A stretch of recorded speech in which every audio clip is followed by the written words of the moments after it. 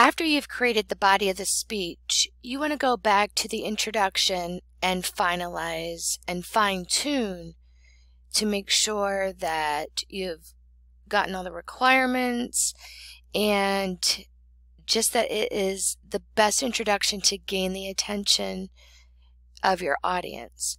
So let's talk about the introduction and the goal of the introduction. First of all, you need to gain the attention and interest of your audience. You'll reveal your topic and/or your central idea. You'll also establish your credibility and goodwill, and you'll preview the body of your speech. How do we gain attention and interest? First of all, always relate it to your audience. If you can relate the topic, maybe what kind of benefit they'll get out of it, how it could become useful for them. Make it personal. State the importance of that topic, maybe for themselves, for the audience, for the nation. Maybe you could startle the audience with a video, even the same way as arousing curiosity, with a video, audio, maybe a startling statistic, a fun fact. Also, you can question the audience. At this point, with being online, it would be more of a rhetorical question. So you cannot get an overt response, such as a show of hands, if it's an online course.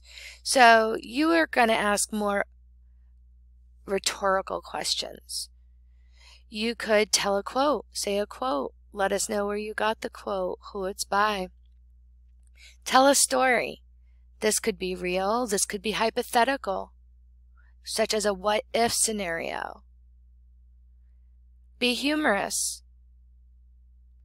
You could always reference the audience or the occasion again. I want to lead us into credibility and goodwill. And we're going to discuss that. You may have even heard this term before. That is ethos, and that is the speaker credibility. And it's the perception of what your audience thinks about you as a speaker, your qualifications, the goodwill, the perception of whether the audience feels that you as a speaker have their best interest in mind. All of that leads to the audience members listening to you, trusting you, believing you. And then the final thing in our introduction is the preview statement. So what this does is it will preview our main points going into our body. Some key things with preparing your introduction. Be very concise. You want to time this out. Your introduction should be 10 to 20% of your speech. Continue to look for materials as you research. If you find a great quote, don't forget about it. Get it right there into that introduction if that's where it belongs. Be creative. Use your imagination. This is where your creativity comes into play. I'll give you the guide of how to set everything up. You need to basically fill in the blanks. Again, you'll finalize it after the body is done. And be very detailed. You want to have this and know this in and out.